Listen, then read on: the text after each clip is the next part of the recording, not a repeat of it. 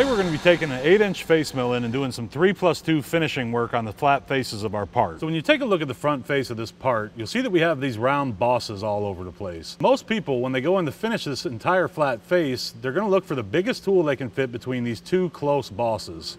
But what we're going to do is we're going to come in with this big face mill and we're going to come around those bosses. That way we get the minimum amount of tool marks possible.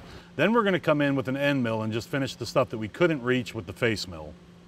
When we come in with our end mill initially, we're going to stay at least a thou away from the finished surface. And the reason that we're going to do that is because we want to creep in slowly so that we can get a perfect match between those two surfaces.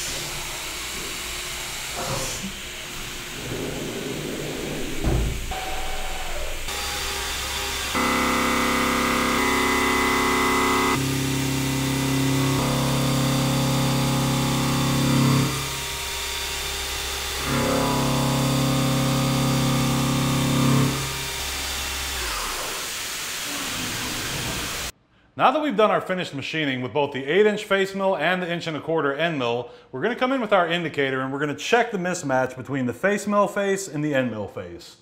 Alright, so you can see when we check this mismatch, we're getting about 5/10, and that's not quite close enough, so we're going to come back in with that end mill and we're just going to rerun it. We're not going to make any adjustments to the length of the tool, and now that there's not as much tool pressure, hopefully we'll take off that 5/10 and be closer to perfect. Now remember, Ellison is selling this machine off of our floor at a huge discount. Alright, so now we're checking our mismatch again after rerunning that tool, and you can see that we're closer to 1 or 2/10, which is exactly where we want to be. Alright, so as far as the surface finish requirement goes on this part, we need to hit a 32 or better. You may be able to see these cutter marks on the part, and you're never going to get away from that, but our goal is to minimize them. So we're going to check our surface finish right over those cutter marks.